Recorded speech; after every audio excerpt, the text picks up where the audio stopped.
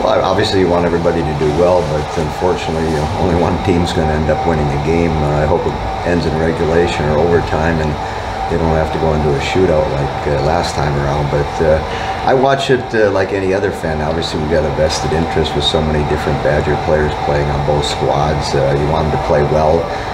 I think the fans will enjoy it just because you have two of the best teams in the world playing against each other, and the stakes are obviously very high. This is what they've prepared themselves for 4 years, and so emotions have to be controlled, and both teams want to play their best game of the year and of the Olympics, and if they're able to do that, then the fans are the ones that are going to get treated to a special event.